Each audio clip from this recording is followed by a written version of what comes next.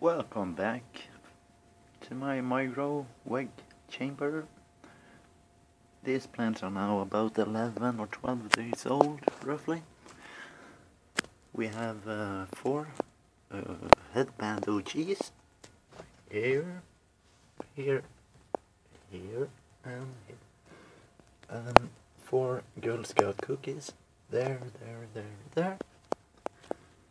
We have 3 auto amnesias. This is just 1 gallon pot. Root pouch. That's probably what's called fabric pots. They say it's from recycled plastic bottles. So,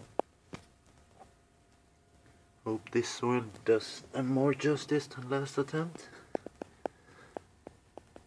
Same soil, but added more new soil to it, and perlite, vermiculite, and been flushing a lot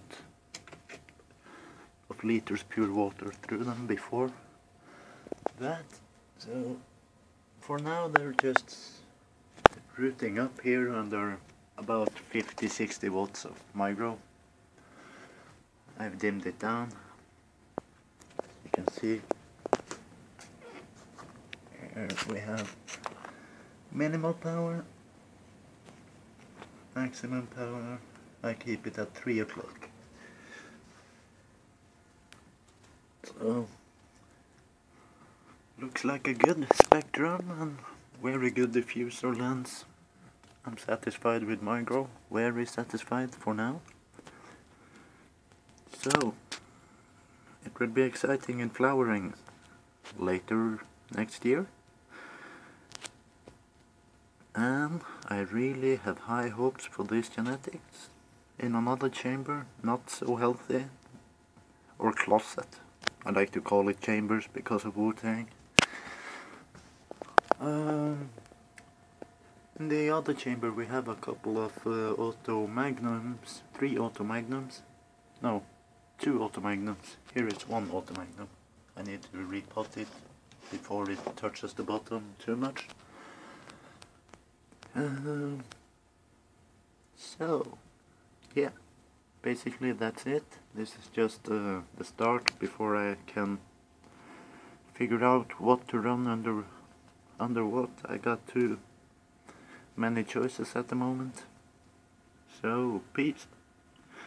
We are moving over to the other chamber. My chili Anaheim. Very small pot, about 1.5 liter.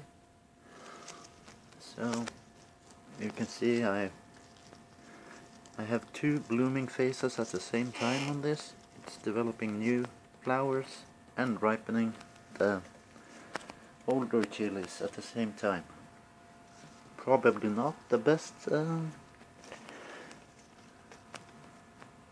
ripening wise, I don't know. We'll see if these get red in the end. They're supposed to get like that. And here we have some strugglers and some newbies. In the corner, the big one, it's the Auto Caramelicious. It's been thriving well. Most of these are same age except these. The 4 plants here are a lot younger than, or these 2 are a bit younger. These 2 are just close to 11 days or something. And in the corner, these are about a month old, over a month old actually. All of this, so you can probably understand I have had trouble, and I'm still fighting with some shit in the soil that makes this happen to the leaves. So, any suggestions is highly appreciated. I've not had that happening to me before. It might be my piranha leaf spray, because it's a fungi in it that is supposed to destroy pathogens, or how it's how you say pathogens. I hope I made myself understood. Yeah. So that's a quick update. Peace.